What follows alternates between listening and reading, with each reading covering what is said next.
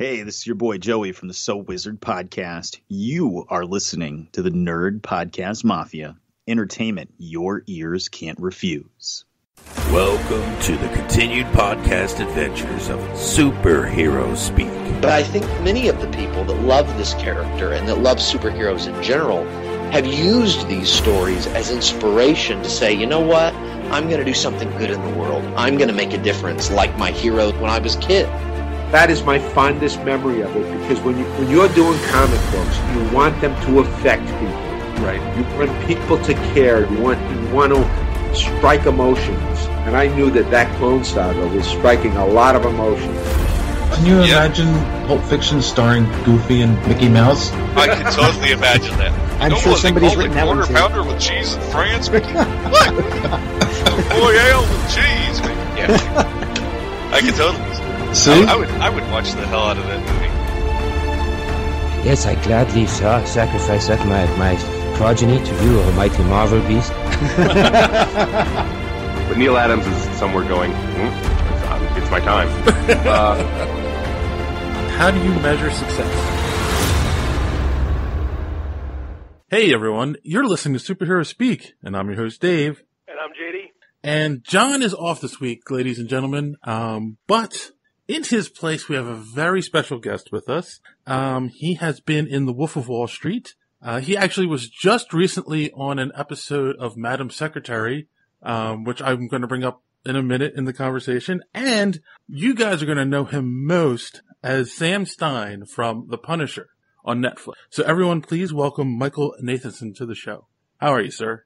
Yay! Oh, sorry. I was expecting someone to clap or applaud or be in the studio audience for that introduction. I'm doing well. Nice to talk to you guys. Cool. So, just, kind of, actually, you know what? Just to kind of start things off here, I have to tell you, we've only had a few actors on the show, so sometimes I get nervous, with actors. But then this morning you tweeted out a picture of you and your family all in matching Darth Vader pajamas. Correct. And I'm like, okay, he's one of us. So yeah, you don't have to worry about me. I'm a huge dork. Come on, give me a break. I just happen to be an actor. I'm also a lot of other things besides an actor. So I'm just, yes, I am it's funny, I've told this to a lot of people. I am like a fan who like made it into like fan lore. Cool. Or whatever you want to call it. Or like I switch sides, like the upside down is like celebrities, I guess. And right. There's like a wall, a gooey wall formed, and I like crawled through it into the celebrity upside down world. And so I don't know where I am, but I definitely am a gigantic geek. So you're Will. I am Will. I'm Will without the I guess I'm Will. I don't know. So is acting something you always wanted to do? Or like Barb, guys, if you've known. Sorry, what was that? I'm sorry, is acting something you've always wanted to do? Yeah, it beats working, right? No, I don't know. Yeah, I mean, I did it when I was a kid, and I've always been kind of interested in it. I didn't really get serious about it until college. But yeah, it's one of those things that I think it just kind of like bites you, and you can't, like a radioactive spider, and you can't stop the effects of it. Mm-hmm. And even if you quit, a lot of actors who like give it up at some point in their lives, they're always still kind of itching to do it again. I always say it chose me as opposed to me choosing it, but when I was always a kind of a precocious kid and like wanted to be the class clown, but in a lot of ways I was pretty, neurotic and anxiety ridden and shy. And I think being other people and sort of like performing and trying to make people laugh and was always kind of my way to get over that. And I think, that's what a lot of actors start out with. But yeah, I love it. When I'm able to do it, I love it. The business part of it, not as much, but the actual doing of it, is pretty spectacular when you get a chance to do some. Cool. So has it always been film and TV, or have you done? No. I was a theater guy. I went to theater school in Chicago and studied theater for a while and did a ton of theater all over the country, regionally and in New York, and I even toured with the Lion King for a while around the country, mm-hmm. playing various characters and puppets. So theater was always theater is kind of where I trained, and as I went through my career, I just found I think I always wanted to be a film actor. I always wanted to be in the movies, but I think as a younger actor, you get into theater and it's kind of like the thing to do, and it's gritty and dirty, and you're mixing it up, and you feel like you're you're going to change the world. And then pretty soon your bank account's pretty empty and, you realize that, there's a whole, this is not exactly how things work. And so, I also think I got a little bit burned out doing it. It's a grind. It's a lot of work. It's a lot of listening to a lot of other actors talk about their process, which I don't really care to do. Mm-hmm. Kind of like to do my thing. And I love collaboration, but I love going to a film set and, working with other actors, mixing it up, and then being able to go home and kind of turn it off. Where in Chicago did you study? I went to Northwestern. Oh, cool. I'm a Chicago guy, too. Perked my interest. Are you in Chicago right now? So, at the moment, I'm living. Oh, whereabouts? So, South LA. Oh, okay. Yeah, I went to Northwestern. I grew up in New York City, and then I went to found myself in the Midwest for college. So I loved it out there, though. I miss it. Cool. So something I've always been curious about, and maybe it's just my perception, but it seems like with stage acting, you have to, memorize your lines. You're dependent on all your, once you're live and in front of an audience, dependent on all the other actors to hit their cues and remember their lines and hit their marks. Right. That's important, obviously, in film acting, but you have a lot of chances to get it right. You feel that's true, or? Well, they say that theater is an actor's medium because no matter what you do in rehearsal, no matter what a director tells you, no matter what anything happens, when you're actually doing it, it's you and you have total control over your performance. Now, if you're an asshole and you just want to do whatever you want and ignore the director and ignore your other actor, you won't work for very long, or you at least get a terrible reputation. But it is true in the sense of like you have control over it. Yeah, but the shitty thing about it is you have control, yet you get one shot at it. And so, you get a chance to do it another night of performance. But what I love about I love the idea that acting for film and TV, it's more like it's almost like being a sculptor. There's like or a painter. But I would say sculptor is more sort of apropos in the sense of like you can constantly sort of like retouch and refine and go back and take stuff away and put stuff back on and kind of craft that performance you're doing and you don't get too many takes. Mm-hmm. If you got to be careful, about doing too many takes or wanting too many takes. You got to come pretty much on your game but if a director's worth their salt, they're going to help you and help you get the best performance out of you that they can. But at the end of the day, the flip side of that is that the director takes your performance, they edit it, they move through a whole machine of opinions and whatever, and then what ends up on the screen is not always what you brought to it or what you intended. They can manipulate your performance. So there's positives and negatives to both kinds of acting. I just like there's something very I don't like having to rely. There's something exciting about performing in front of an audience, but I don't like to have to rely on an audience. That makes sense. And the idea of not having to rely on an audience is very freeing to me as an actor because I feel like it's a different kind of control that I then have over my performance. And it's exciting. No, but different.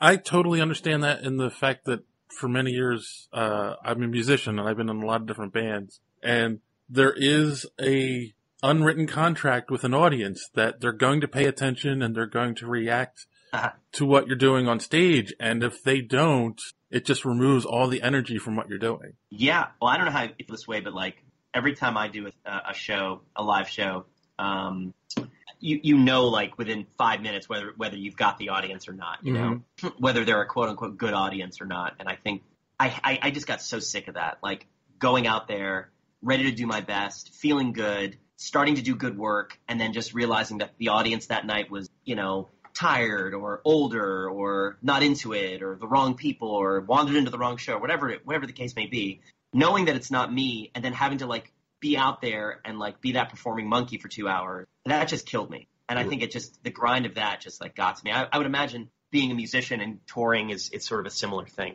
Oh yeah. I mean, sometimes you play the local bar and, they just started having bands and all the regulars are just sitting at the bar and they don't pay attention at all of what you're doing. Yeah, that's perfect.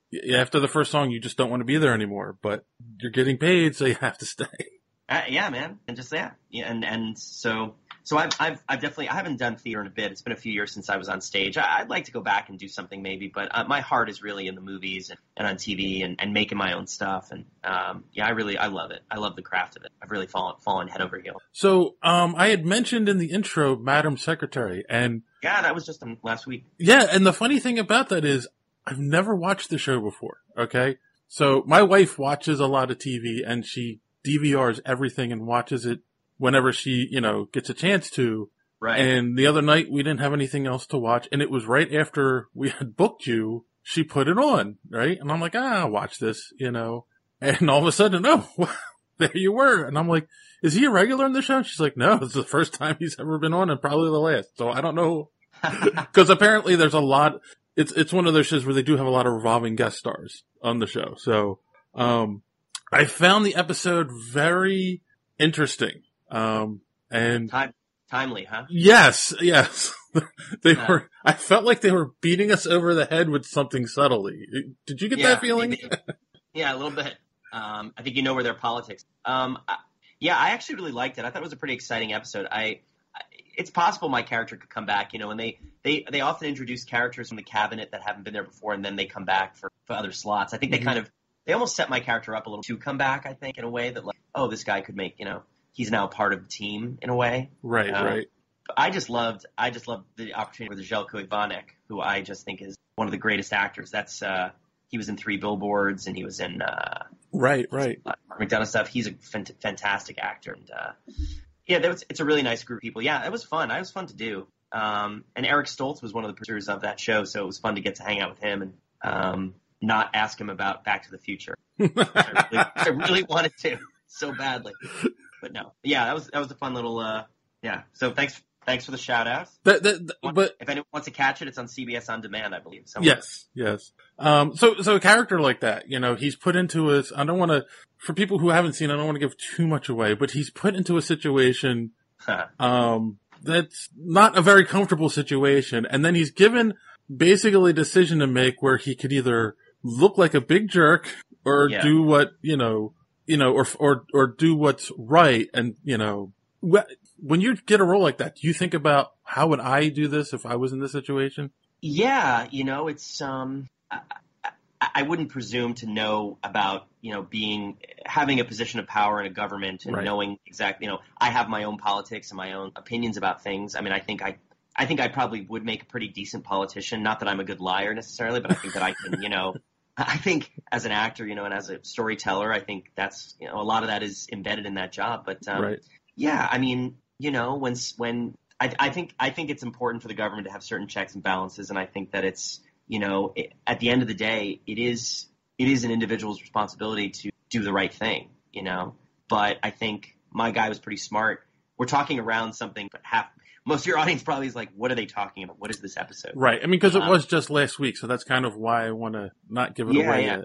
Essentially, folks haven't seen, essentially the president becomes sort of incapacitated. He starts making sort of ridiculous, decisions about things and wanting to go to war with Russia and all these things. And everyone's worried about his sort of well-being, and they're trying to figure out a way to sort of strip him of his power temporarily to kind of get a grip on what's going on before the world is plunged into war. And it kind of rests on my character's shoulders. I end up becoming someone who has the power to either say yay or nay in terms of them having that stopgap between him and what's going on. And so, yeah, I mean, it was fun to have like all of these great actors like sort of begging and pleading and trying to convince me of something. It was an easier thing to play than me having to convince them of something.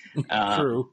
It felt fairly powerful. But yeah, I mean, I think, no matter what side of politics you're on, what side of the fence you're on politics wise, I think, it's important to know when to say no, but it's also important to know to understand that there is a system in place, and there are checks and balances already in place, and there's a way of doing things and a way not to do things. And I think, sometimes shit happens. We elect certain people, and you have to just sort of like live with your decision and then, do what you have to do. Right. To get through it.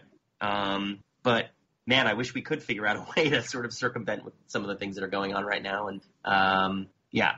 It's a tricky conversation to have. I don't want to get too political with you guys, but yeah, the episode is fairly political. Yes. Well, it has to be, right? It's Madam Secretary. It is a political. Yes. Cool. So, then we'll move to the world of high finance. What was it like working with Leonardo DiCaprio in Wolf of Wall Street? Yeah, it was pretty weird. A lot of people asked me about it. I had a small part in that movie. It wasn't a huge thing. I had just done a pretty big part in a Steven Soderbergh movie before that, and then I sort of went from working with Soderbergh that year to working with Scorsese, which was a very different experience then. But yeah, I mean, I've told the story before. I had a moment with on set where I was standing next to Scorsese. I was standing in between Scorsese and DiCaprio talking about a scene. Scorsese's talking a mile a minute, and DiCaprio's in a cigarette and kind of like brooding and kind of like, and we're all in this, and I everyone's voices started getting very like faint and echoey, and I just was, where am I? What is happening? This is like pinch myself kind of moment. It was weird. I had to remind myself that I was there to do a job and go home, and I got to be on set for a couple weeks. It was fun, and it was one of those things where it was like you're thrown into like the sort of celebrity vortex, and you kind of have to like own your shit and do it and do a good job, and I got to call Martin Scorsese Marty, which I found a career high for me. Just to say that, it's like every actor's dream to like work with Scorsese and call him Marty. I did that, so that's check that off the bucket list. There you go. It was a good time, man. It was fun. It was fun. It was you could tell there was a lot of crazy shit going on set, and a lot of investment in those characters, investment in the playing of those characters by a lot of those guys. But it was fun. It was fun. I got to improv with Rob Reiner in one scene, which I don't think made the cut, but that was kind of an interesting little thing we did. And yeah, man, it's just weird. When you're in your career, when you're doing these things, like sometimes you just find yourself in these weird jobs with like insanely famous people, and sometimes you find yourself like on a shitty indie film changing in a Starbucks bathroom, and you're like, I don't, it could change month to month, job to job. You never know which end is up, but you just sort of have to keep that log of weird stories and weird interactions. Right. And as long as you're, go ahead. Go ahead, Steve. Nope, you got it. Guys, don't fight over me. There's plenty of people. So I was going to say, so as long as you're constantly working, that's a good thing, though. I just want to work all the time. Right. I mean, I think I've reached a point in my career where I'm sort of not willing to work at a certain level of what I might see as unprofessional. Like, I don't care about money per se on every job. Like, I'll work for very little money if I believe in the script and I like the people involved. But yeah, I used to say yes way more than I do now, but I certainly am a workhorse, and I do like to work.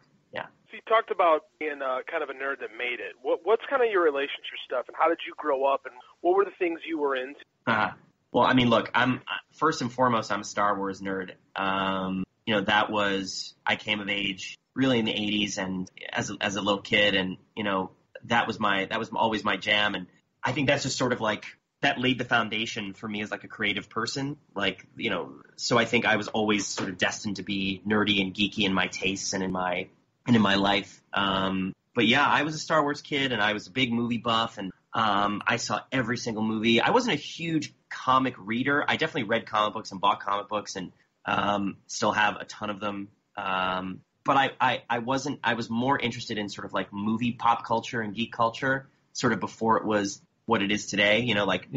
I was a big toy collector. I guess every kid is, but I was like obsessed with my geek toys, obsessed with my G.I. Joe, obsessed with my Star Wars stuff. I was obsessed with Indiana Jones. I was the kid at every birthday party where they take a picture of all the kids at the birthday party, and everyone's dressed in normal clothes, and there's me in like full Indiana Jones gear, or like me dressed like head to toe as Superman or Batman or whatever. So I was always weird. I was always cosplaying. I was cosplaying way before cosplay, for sure.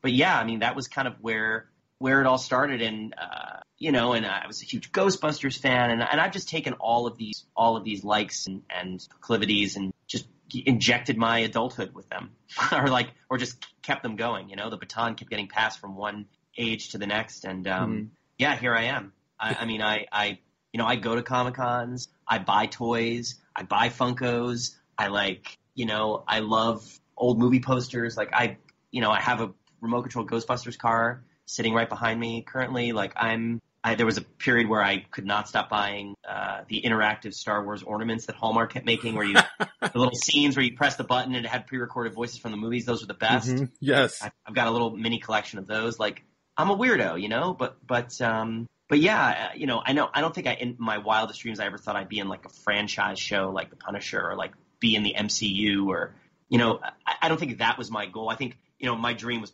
definitely to be somewhere in the Star Wars universe. That'd be the brass ring for me. But like Punisher was pretty goddamn close. And I love having that responsibility of carrying that torch for the fans, because I love this stuff. I love it the way the fans love it.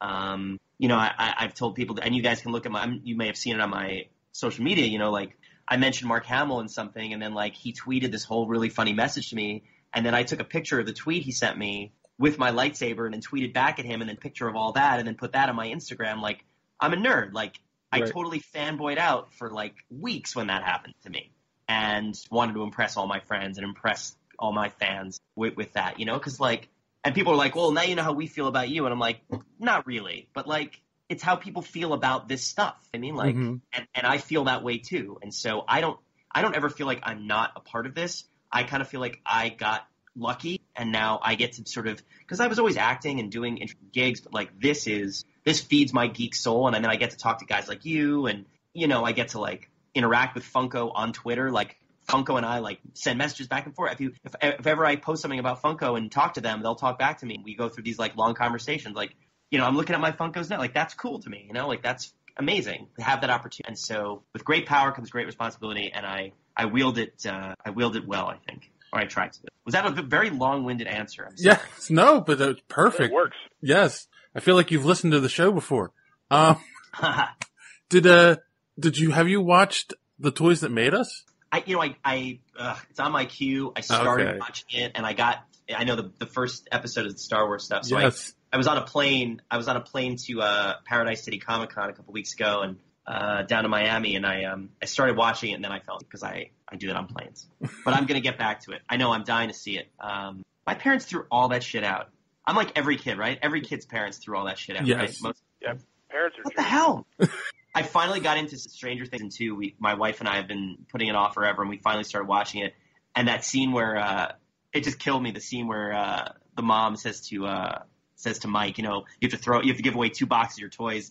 Remember, and he's looking at the Millennium Falcon, and you're just like, don't put that in the box. I was like screaming the way like someone might scream at like a horror movie. No, that was like the most horrible moment of like anything I've watched in so long. Having him consider giving away that beautiful, pristine Millennium Falcon that killed me. Yes, no matter what you encounter in the Upside Down, that's the worst thing that's ever going to happen to you. That was the worst thing. Yes. I could take all that other stuff, but I was like, do not! No! I was like literally screaming at the television. My wife is like, please calm down. Because she could give a rat's ass about any of this stuff, about all this, you know, toys and all this stuff. I'm relegated to my man corner, that's what I call it. All right, so I learned, I'm not going to give it away if you don't know the answer. I learned something really interesting from the Star Wars episode. Do you know why the action figures were 3 3/4 inches? Oh, wait, I did know this. Oh, okay. Wait. Oh, yes, because he did the pinching thing, right? Yes. He put his fingers out. He was like this big. Yeah, they talked about that in the documentary, and it was just like, I was like, are you serious? Just because he put his hands out, they literally measured it, and that's how they came up with the size. I mean, but isn't that great though? Like, of course that's why. Like, fantastic. Right. And then, of course, we have the Black Series now, and it's, no, they will be this. We'll make them what we want. It's like, all right. As I'm looking at my Black Series Jedi Master Luke Skywalker. So as somebody who loves all this stuff and feels they carry the torch of nerdom into what they do, how did The Punisher come about for you? You know, it was an audition like any other audition. I knew the casting director. She called my agent. We've got this audition for him, and I went in and, I auditioned for Micro first, actually. Oh, okay. And although it wasn't called Micro and it wasn't called The Punisher, but I figured it. It was like wink, wink, then The Punisher, right? And then when that didn't go, they liked my audition, but something a bit different. I think they wanted to get away from the comics version and do something a little bit different. And this other role came up, and they called me back in. And they were like, they really loved your other audition, but I think they feel like it might be a better fit. And then I came in, and they gave me some dummy sides that weren't from the show, but a couple of FBI partners on a roof talking about why they joined the FBI. And I did the scene, and I never had to audition again. I got cast off of that. It was a couple months later that they told me I got this job, and I'm pretty sure I was the first one cast in the show after obviously Bernthal was in the show, but I was the first one cast, and I think they didn't tell me about it because they were still waiting to cast everybody else. But I was one of the first. But yeah, it was insane. And, you just one of those things, you wake up one day, you don't have an audition. You wake up another day, you got an audition for The Punisher. You wake up 2 months later, you're in The Punisher. That's being an actor, man. Yeah. So I'm kind of curious. I don't know how things work with, the Netflix series. Like, do they give you the entire script beforehand, or just as what you need when you're recording? Because did you know going in the ultimate fate of your character? No, I knew what was going to happen to my character. Yes. Okay. I had not read all the scripts. They don't give you more than, sometimes they'll give you like one script in advance. If you really beg and plead, they might give you more than that. But honestly, they're writing them as we go and revising them. And, they have a plan and an arc for the entire series already. But, not every single episode is written out. But I didn't know exactly where it was going to go. I had conversations with writers and Steve Lightfoot, the showrunner, creator, and, there's different directors for every episode, so you got to sort of negotiate that. But I knew his fate. I didn't tell Amber what was going to happen to me. I knew, and they purposely didn't tell her at first. Mm-hmm. And I didn't want her to know because I didn't want it to taint our relationship. I wanted her to feel like, I wanted it to be a shocking for her on some. She found out probably a month or a couple months before we shot it. But it was yeah, so you kind of know a bit of your character and a bit of what's going on. But yeah, you're left a little in suspense. Right. And just going forward, we're going to talk about The Punisher a little bit. And just for our audience, I mean, we already did a full-on review where we spoiled the show pretty badly. It's been out for over 2 months now, so. Yeah, if you didn't watch it already, that's. Right. Actually, I have a question. One of my co-workers wants to know, and you weren't in the scene, so I don't know if you know the answer or not. The Mustang Showdown, right? So we had the I think it was the '69 Mustang versus a new Mustang, right. And of course the show we saw them total the Mustang. Did they actually total it in the show? All right. I think so. I think so. He's a big car guy, and that made him very sad. Yeah. So let's just say I don't know in that way. Okay, all right. I wish I had a better answer. But, and FYI, I'm not a car guy, so they're welcome to. It's just a bunch of metal, glass. Who cares? It's not as valuable as a plastic vinyl figure in a box, right? Or the original Millennium Falcon. Yeah. Exactly. Tears shed on my desk. So before you took a role in Punisher, did you have did you have anything with the character? I know you were a comic fan, but any of the other interpretations, the other films of it, did you have any opinions on the property as a whole going in? Yeah, I mean, I thought Dolph Lundgren was a way better Punisher than John Bernthal. I told him that to his face. I was like, it's nice to meet you. You were okay in The Walking Dead, but also Dolph Lundgren, fuck, this is not even close. Now, what are we talking about? I saw, those other movies suck, right? Except for, Warzone is a great sort of almost 70s exploitative sort of violent bloodbath. Right. It's so over the top. I think it doesn't take itself completely seriously. I don't know how it could. So I think that there's fun stuff in that movie, but it's also it's gore for gore's sake. And obviously the 80s one was kind of whatever. I thought Tom Jane was a cool choice for the character. Have you seen Tom Jane's short film that he made that was sort of his own version of a sequel to his movie? Yeah, the laundry one. Yeah, that was pretty cool. That was pretty cool. I thought that was pretty. But yeah, I definitely didn't think that they'd ever done the character justice. And then when Bernthal did Daredevil season 2, and we got to the scene in the cemetery, I was like, there he is. There's the Punisher. Boom, done. The way that Christopher Reeve will always be Superman. The way that sorry, Christian Bale, Michael Keaton will always be Batman. Or maybe Adam West, old school. But there's just certain times when Heath Ledger became the Joker, and as amazing as Jack Nicholson is, no one's ever going to do the Joker like that. That just became so iconic immediately. I felt like Bernthal etched himself into the iconography of the Punisher in that scene, and from there on, he was the guy.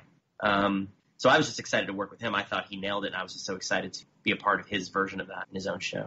No, definitely. And, I think Marvel is really just keeps knocking out of the park with the Netflix shows. Not only story-wise, but character-wise. Sam Stein, at the beginning of, when they first introduced the character, he comes off as this, I'm just covering my butt, keeping my nose clean. I want to just keep my job and get my paycheck. And then by the time, he meets his end, you're upset, because he shows that he's a really good partner and he's a really good guy and he wants to do the right thing. And you take such a great journey with that character. Thanks, man. Do you, So it was calculated. Yeah. Like, did you feel that when you read the part? Yeah, I mean, I got a sense of, they told me kind of where he was going and kind of what you get a sense of kind of like even in between the lines, just a couple of episodes, you're like, oh, I see what they're doing here with the story and what they're doing for Dina's character and for my character. And okay, how do I had a certain way that I wanted to play. I really bought into Lightfoot, sort of like All the President's Men meets the French Connection 70s vibe that the show has. It's shot in that way. It's colored in that way. It's got that grittiness to it. It's got that claustrophobic feel to it. And, I played him as sort of a throwback to those guys, like not a Popeye Doyle. I just made a really esoteric reference. Yes, you did. Geek people. That's Gene Hackman in The French Connection. If you haven't seen it, amazing movie. I felt like I was definitely doing a character, a sort of a throwback character in a lot of ways. And there was sort of things I wanted to do and shades of a certain shading of how I was doing it. But then, I knew the journey was going to be from him sort of getting his balls back or getting his mojo back, realizing that, instead of being annoyed by this person, she could actually inspire him again. Right. And he could in turn inspire her back, and maybe make her realize that there's more to this than just, justice, seeking justice, because she's a punisher in her own way. He's her micro in a lot of ways. And so, that was the same way you when you're doing a play, you get the whole play and you understand the character arc and the journey that you're taking from start to finish. And in a TV series, it's different because you don't have every single script, but you have enough conversations, you get enough tidbits, you're like, okay, I get a sense of, where this needs to start and where this needs to end. And then you kind of, you develop real relationships with your fellow actors. Amber and I became very close friends and we still are very good friends. And you just kind of figure out how that, as that develops, your relationship within the show develops and you kind of let it all be organic in some ways and kind of figure it out. But, you craft certain moments and certain scenes and you figure out a way to sort of, I really appreciate you saying that because that's the highest compliment an actor can get is that that an actor creates a journey where a character goes from one place to and ends up in a different place. And that journey of the authenticity of that journey is successful. That's all I ever hope for from any of my work, truly. No, definitely. I mean it. I mean, it's, I didn't really care too much for your character in the first couple episodes, but then by the time it's like, oh no, you can see it coming too. You get that feeling and it's just like, no, don't do this, and yeah, I mean, definitely. And that's the question I kind of have too is as an actor, right? And as a self-proclaimed nerd, oh, just look at my social media. I'm a nerd. When you get the role, right? You're like, oh, I broke into the MCU, but then you find out that your character is going to die. How do you feel about that? Well, how can you complain? Do you know what I mean? Like, got to look at it that way. You can never look at things in a. To me, that's like a negative way of looking at it because I'm not saying that. Why are you being so negative? No, no, I just mean that like, sure. Would I have liked to continue with it? Yes. Flip side of that is, I get to do other stuff now. I get to challenge myself in other ways as an actor and get to do other projects and things and use this as and I'll always have this. I'll always be in the MCU. I'll always be a part of this. And you never know where my membership will end up in some ways. Characters come back and characters, they do prequels and they do things. And I'm not expecting any of that necessarily. But, the way I see it is how many people get a chance have their own Marvel wiki page. How many people get a chance to be in the MCU? You're lucky to get as an actor 1 episode or 2 lines. And I got a really memorable character with a huge arc as a series regular in one of the most iconic Marvel properties ever made. True. That's a good way to look at it. I can't be anything but grateful, to be honest. I just can't. I can't be anything but grateful. That's just how I feel, and I could absolutely go cry in a corner and be like, oh, they're going to start shooting season 2 this year. And, I'm not a part of it, but that's my journey, like everyone has a journey. And I think you just have to trust it and own it. And, there are certainly actors and characters, and you guys probably can think of them pretty quickly, that have languished in shows like this, that are characters that no one cared about, that have gone on for years. And they're just like, whatever. I got to be like an interesting, complex character with a cool arc, and I got murdered by one of the greatest villains in the history of Marvel Comics. So, not too shabby. You know what I'm saying? No, definitely. That is such a healthy attitude. I mean, it's refreshing. I don't think a lot of people have that kind of attitude anymore. It's all bullshit. I'm dying. Well, and it is Marvel's. There's always Tahiti, Project Tahiti. They brought back Coulson, so I know. That's what everyone tells me. Well, let me just say my relationship with Marvel is not dead. I've got a little something going on. I can't talk about it yet, but they recognized in me that they want to keep me around. So somewhere, somehow, I'll pop up again. So you'll. I have a guess. Let's get everyone thinking. Animation. Nah. No? Okay. I'm not going to give you any clues, but because I don't want to disappoint anybody. People will be like, "Oh, it's that? Really?" But no. I feel so bad because I can't think of the actress's name. She was in Luke Cage, and then she popped up in Age of Ultron. And she's one of the few actors that actually had 2 different roles in the MCU. No idea. Who was that? She was the sister of Cottonmouth in Luke Cage. Oh, God, I know. I forget her name. All right. Well, it took forever to get my kids to bed tonight, so I'm barely coherent. And then she was the mother of the child who was killed in by one of things that Tony Stark did. Yeah, yeah. That's what caused him. That's who she was? Yeah, remember? Alfred Woodard? No. Oh, yeah. Was that Alfred Woodard? Was it in Age of Ultron? Yes. God. It's after he gives this Civil speech. War. Yeah, she's in Civil War. Oh, Civil War, that's it.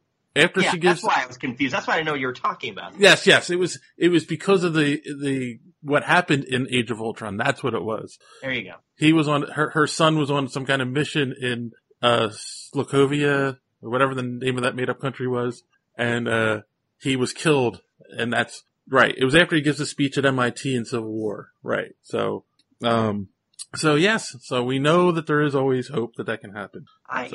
Look, it's like I said, it was awesome to be a part of it. It just means that I can be in Rian Johnson's new trilogy, or I can be in, I've got my geek cred now, and so now I can just sort of jump to another franchise in another universe. Well, I don't think... real quick, has being on The Punisher kind of opened you up a little bit? Like, do you find yourself getting more calls for audition? Are people reaching out to you more that you have some exposure in a pretty big property like this?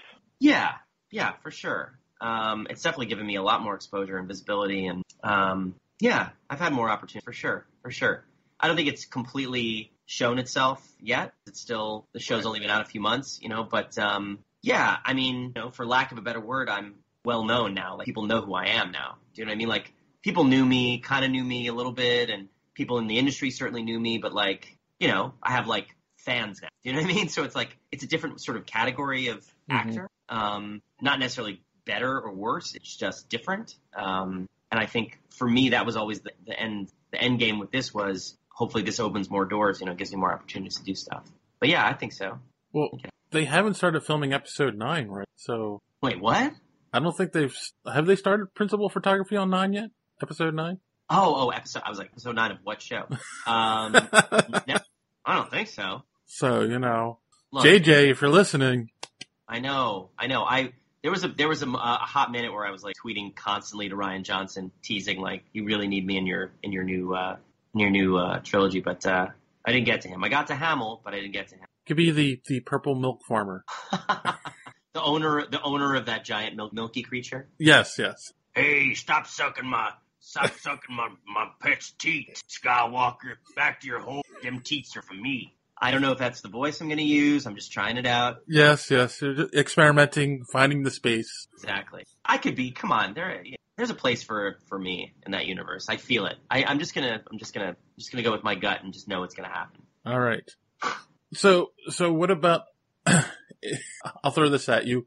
If Abrams or Rian Johnson came to you and said, "Oh, be in this movie," and Tarantino came to you and said, "Be in my Star Trek movie," and they were filming at the same time. Star Wars. Okay, just making sure. So you're a Star Wars guy through and through. Yeah, I don't really care for Star Trek. Sorry, everybody. It's not my thing. I don't dislike it, but the only real great memories I have of Star Trek, honestly, are my grandparents. I used to go visit my grandparents all the time when I was a little kid. My parents would drop me off at their house, and they had a little black and white television, and they got 5 channels on it. Star Trek always seemed to be on, the old Star Trek, and those are they're sort of fond memories of watching it and kind of thinking it was interesting and weird, but never as good as Star Wars. But yeah, I really dug the movies. Like, I dug the old movies. I love Wrath of Khan, and I love Search for Spock, and I actually like The Voyage Home is kind of funny. I think way ahead of its time and underrated. I like some of those movies, but like, it never grabbed me. I gotta say, I'm a huge Tarantino fan, so to work with him would be pretty badass. Right, and that is why I specified the Tarantinos. Yeah, no, that's tough, man, because I would say the two most influential movies to me as like a nerd and like a sort of pop culture fan growing up were Star Wars and Reservoir Dogs. So, but yeah, gotta go to Star Wars. Even if it's a stormtrooper, I gotta go Star Wars. All right. Now we know where your allegiance lie. Yeah, you can just stick me in that camp. So besides Star Wars, is there a dream role that you have that, also, besides Star Wars that you'd want to do, even if they were going to make a movie out of one of your favorite books or play or anything like that? Oh man, I don't know if there's like a dream. I mean, I have dream roles in terms of like if they ever remake X, I want to be that role. Like I'm a huge Robert Altman fan. Mm-hmm. He made a movie called The Long Goodbye with Elliot Gould. Yes. I'm a big 70s film nerd. That's my decade of movies, and I'm a huge Kubrick fan too. So like, I mean, I think I would make an absolutely fucking spectacular Jack Torrance. Just saying. I think I could fucking knock that out of the park. I know that I could. All right. It would be so much, and you know what's interesting? I think it'd be even more over the top, but you'd accept it more easily. Right. Sit with that first. But, I have like these dreams that are remake The Shining and cast me as Jack Torrance, or the remake, they're going to do a proper Ghostbusters role, and I'll get to play Venkman. I'll get to play like Oscar Venkman. Oscar Venkman, folks, the baby from Ghostbusters. Not called Venkman, but I'm imagining he was raised by his stepfather. I'd actually watch that. Ghostbusters. You would watch that movie? Is that what you said? Absolutely. Yes. That sounds like a good idea. Come on. So yeah, it's more like I want to work with certain directors. Like that's my dream. Like I would kill to work with John Carpenter. Like that would just make my whole life worth living. I'd love to bring Kubrick back from the dead and work. Wow. Yeah. But yeah, Twin Peaks. I'm a huge Twin Peaks fan. Like a crazy, crazy Twin Peaks fan. I would love to be in like, oh man, watching Twin 3 was just the whole time I was like, I want to be in this so badly. That killed me. It was so good. There you go. I don't want to be Mutt Williams in Indiana Jones 5. You don't? No. That's the thing. What's that? There shouldn't even be a Mutt Williams. That's what I mean. Yeah. Just stop, Spielberg. Because I keep reading all these things about Indy 5, and I'm just like, ugh, same writer as Indy 4. Stop. As much as I love Harrison Ford, I just cannot see him doing another Indiana. No, he needs to just stop. Just stop. And I want them to not do any more, period. I don't want Chris Pratt. I don't want whoever. Like, just stop. Not everything has to be resuscitated, beaten to death. That being said, I think I'd watch I think there's a story there. Hold on. You could take the death of Han Solo and the death of Indiana Jones within like a 5-year period. Dude, they already suicide in this world. They already ripped that. I already know I can survive. So this and you time want I it think again? that I can. Yeah, I think it could be all right. I think now being for real, I honestly think there's a story there. If they were to do the death of Indiana Jones, like literally the True Grit version of Indiana Jones, I think that would be awesome. Yeah, but it's not. I almost feel like it's not for need to like Ryan Johnson that thing. Like give it to somebody else. I can agree with that. I get on board with that. Yeah. Yeah, give it some different texture and set it in like a weird place. I definitely buy Indiana Jones being the way Luke Skywalker is in Last Jedi more than I bought Mark Hamill or Luke Skywalker being the way he was in Last Jedi. You get me? I hear you. I could see that happening. That would make more sense to me. Not to get into did I like Last Jedi or didn't I like it? Well, I have to ask now. I had mixed feelings. This is a movie that we cannot stop talking about on this podcast. This is like the 5th or 6th time we have discussed this. Yeah, I saw you had a whole episode. Yeah, we had a couple. It's been a thing. Well, how can it not be? It's the return of Luke Skywalker. Like you have to. I don't know, man. The long and the short of that one, it didn't feel like a Star Wars movie, and it was hard for me to get on board with it because it didn't feel like a Star Wars movie. But it didn't. It's not that it didn't feel like a Star Wars movie because of the way a lot of people are saying, like the way it was edited or the way it was this, the way it was that. I just thought the choices they made for some of those characters, and yeah, it's 30 years on. I get it. It just didn't match up with my own thoughts and feelings about this, and it felt so disconnected that it was hard to watch for me. I felt very disconnected. That's all. And I assume you mean by the main thing being Luke disconnecting from the Force and being a curmudgeon. Bitchiness. Yeah, I had a real problem with that. I didn't think that was. They had this whole thing about, like, it kind of started in Force Awakens anyway for me, where it was like, these are your heroes. Mm-hmm. Now, the thing about Star Wars, it wasn't a super complex, like, that's not what Star Wars was. For me, Star Wars was a fairy tale. And fairy tales have depth, and fairy tales have layers, and they're complex in their own ways. But it's the Joseph Campbell Power of the Myth hero's journey, which has layers and layers, like I said, but it's not super psychological in so many different ways. Mm-hmm. And not so at the end of the day, this trio of heroes saved the universe. And they were my heroes, and they were sort of like, yeah, they weren't real, but you're a kid, you hold them up as, what's the word? Like emblems or I'm sorry, I'm brain farting. What's the word I'm looking for? Totems, examples. Yeah, totems, sure. Yeah, whatever the fancy word for totem. All right, fancy. But sorry, my daughter was a psychology major. No, it's good. So you hold them up in this regard, and you're like, and it means something to them. And it's I think a lot of us learned a lot of our sort of like morals from Star Wars, and our sort of like right and wrongs and good and bad and evil and all that stuff. And to see these characters 30 years later, they basically fucked everything up, right? They were responsible for the First Order. They're responsible for the universe being in such a shitty place. And, Han was a bad father, a bad husband, put himself in exile and almost killed his nephew and all these things. It's just like, I don't want that from these characters. Like, go make a different movie. Do you know what I mean? Like, I don't want my hero sullied in that way. Those kinds of heroes. They're a different kind of hero. They're not people who exist in this world. And I think they're trying to do something with these characters to give them so much more depth and so much more edginess, because we have to have that now. And it's like, can't we just, I would have rather they just like did away with those characters and started a whole, like, that would have been much more pleasurable for me. Even Obi-Wan wasn't a dick in Star Wars, like, yeah, he realized he messed up and he, went into exile on Tatooine, but like, I don't know, man. It was like a vibe and a feeling that didn't feel right. It like hurt my stomach watching that. Force Awakens I could get behind a little bit, but Last Jedi, man, I don't know. It's funny because I think you're hitting onto something that it seems to be more and more of a trend in movies, and that is taking heroes but making them flawed, bringing them down to our level, not having those high on the pedestal heroes anymore. I mean, like with Superman and Batman. Exactly. Which is funny because the reason it works with Marvel is Marvel's always done that. Their characters have always been flawed in some way. Yeah. But in DC and Star Wars, they were these... And Batman's always been better. It works for Batman, too. But they were these larger-than-life characters that were these totems of, greatness that we were supposed to aspire to. And now they've been drugged down to our level. And a lot of people have a hard time with that. Devil's advocate is what I do on the show.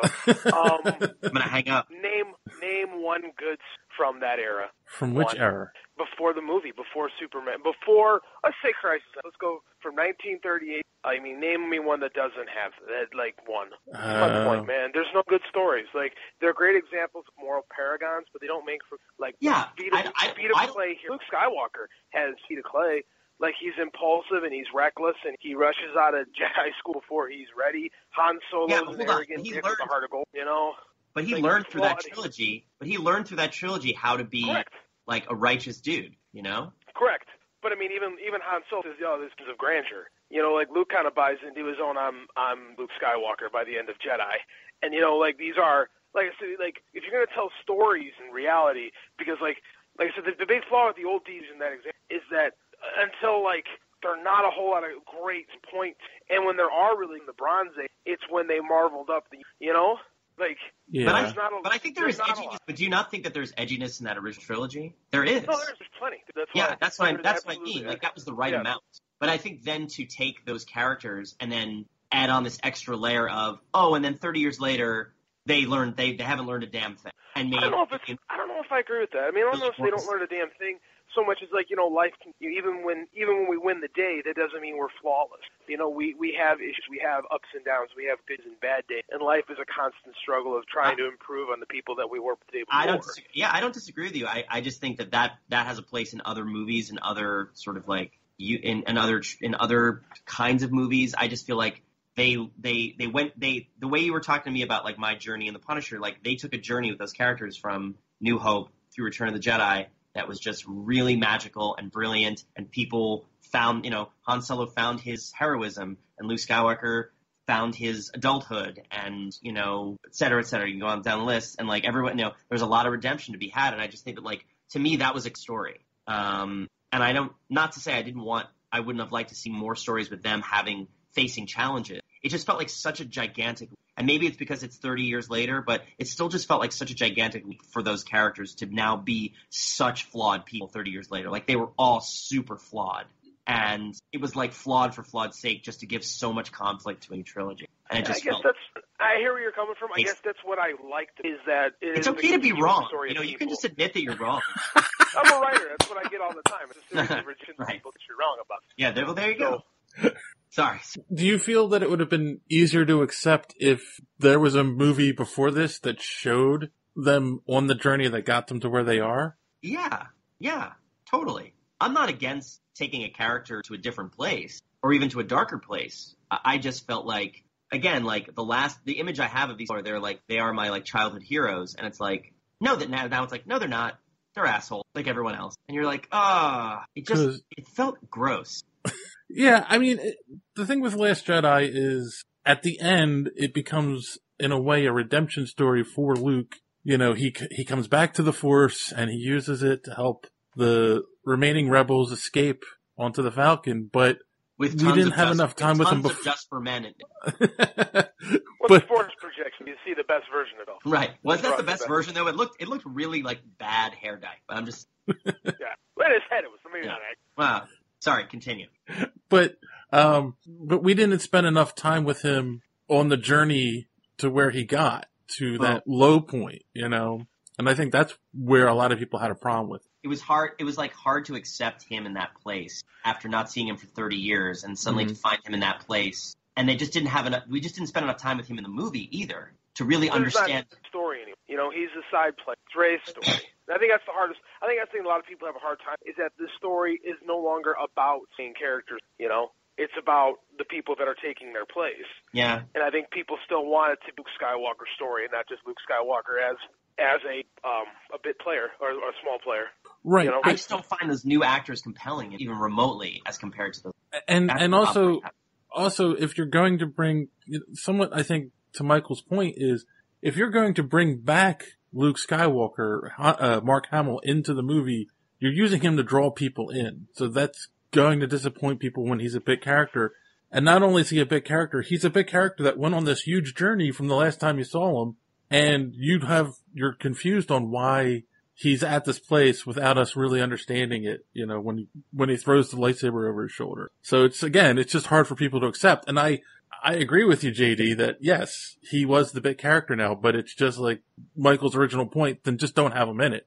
Just have a whole new story with new characters. Yeah, but that's not what's going to work. And you and I both, when it comes to selling stuff, you needed those three characters. Yeah. You needed them to get people in, because people are like, what? I want to see a movie about these new characters. Like, you got to draw a story. Yeah. And again, everything they've done with Luke, was awesome. It was not what it would do.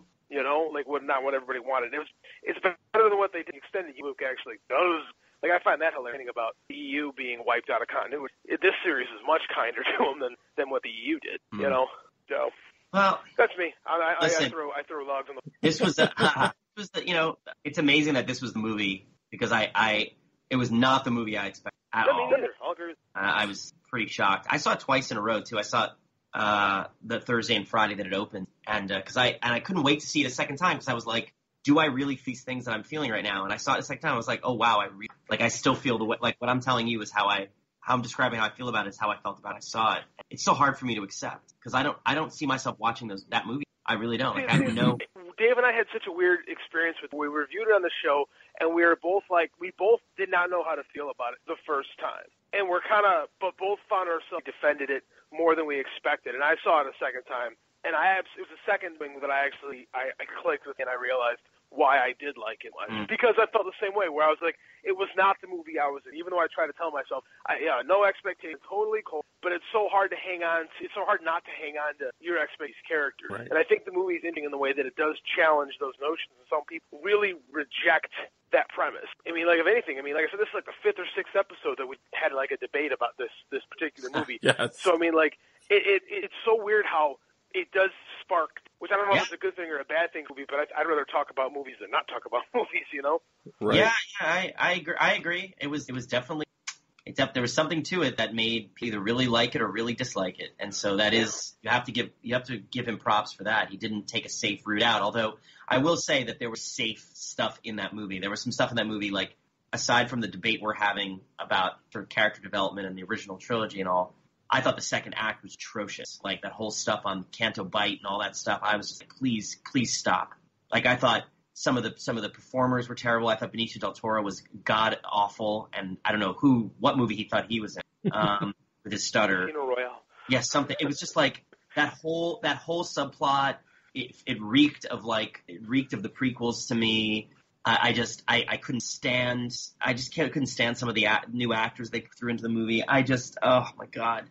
I found it like so slow and torturous at times, and I just shoddy story. So like whatever you thought about the characters and all that, and like how they handled the trilogy, I just thought like take all of that out of it. There wasn't much left for me to enjoy about that on its own. Aside from that, I found it to be very, very messy and slow.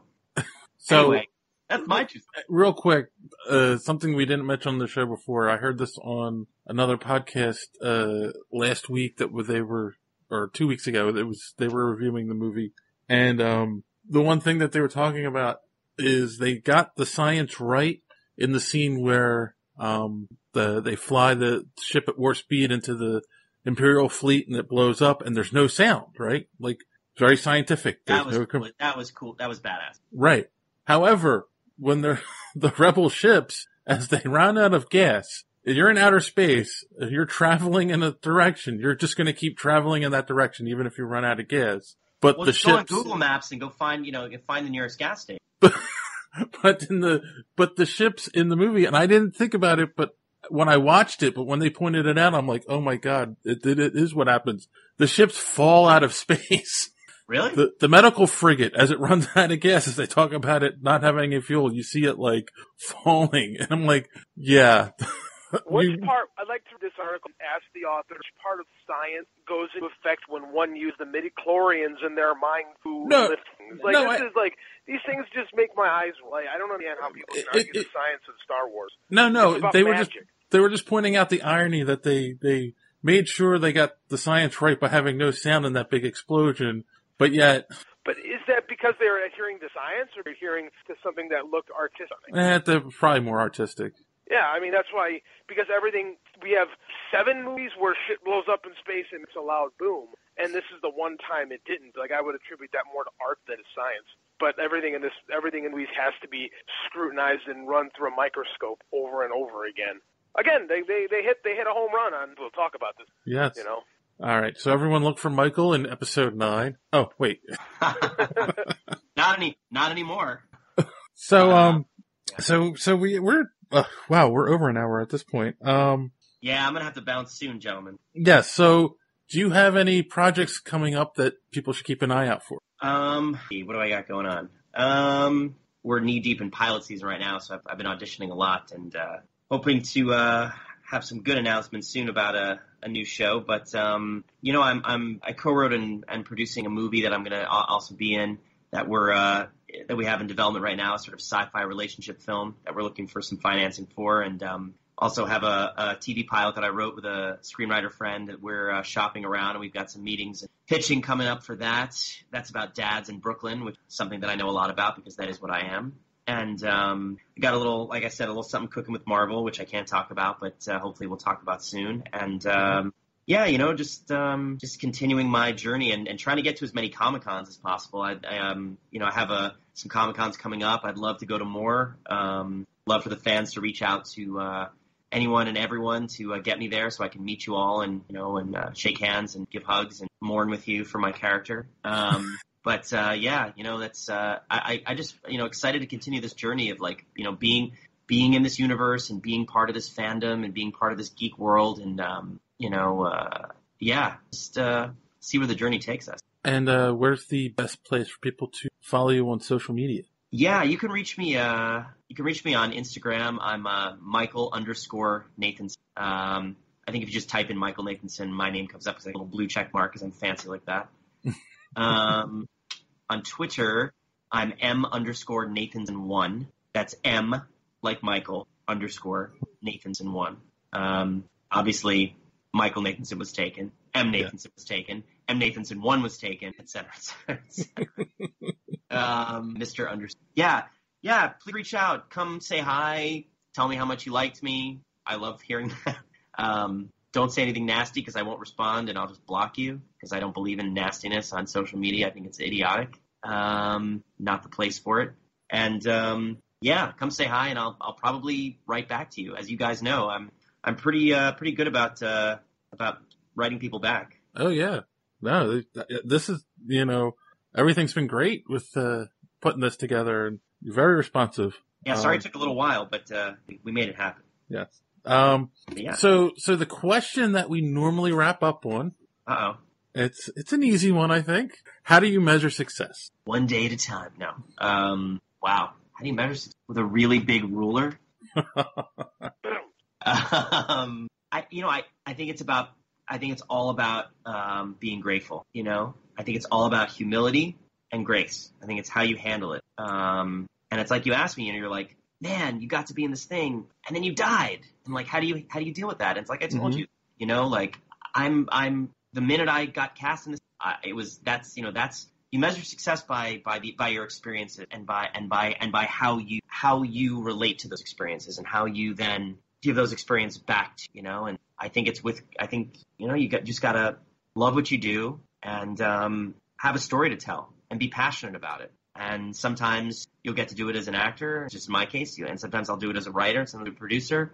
But no matter what, like, if I can keep telling stories and people still want to listen to them and enjoy them, no matter where, no matter how, like, that's success. And you got to measure success also personally too. You can never get too bogged down in all the bullshit, and surround yourself with good people. Cool. Is that a good answer? I don't know.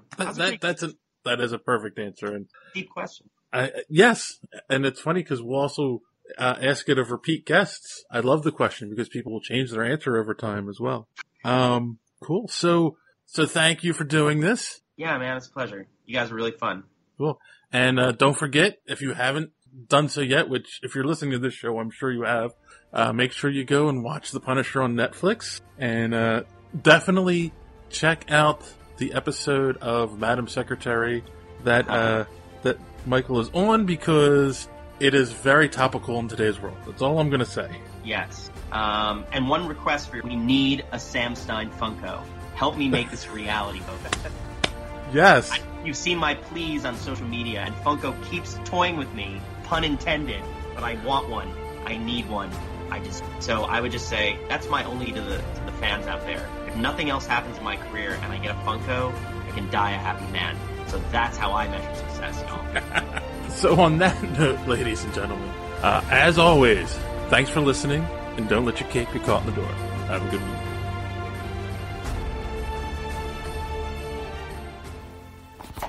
Hi, thanks for sticking around today's show and listening to this little addendum.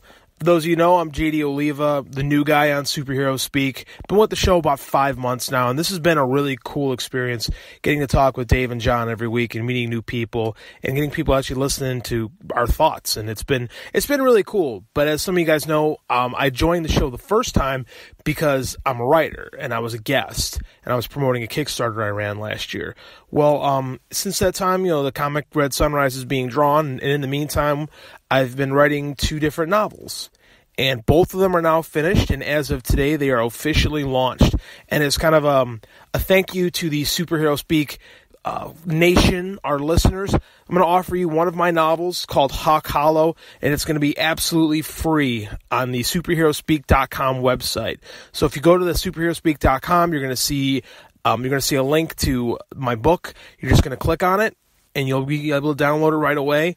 And I'd love to hear what you guys think. It's a little mystery horror thing called Hawk Hollow, and it's been a book that is actually supposed to be a comic, but I lost my artist partner about 4 years ago, and the book's kind of floated in limbo, and I've been working on it ever since, and it's kind of found new life as a novel.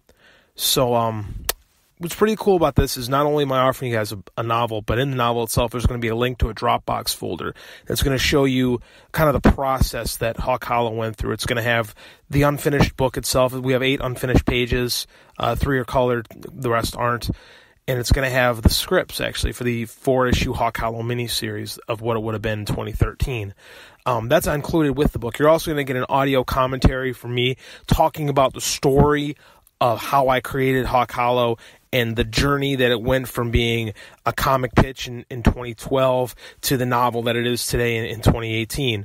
So I hope you guys really enjoy it. Again, just go on to superheroespeak.com, click on the link, and enjoy the book. Thank you guys very much for supporting us and supporting the show.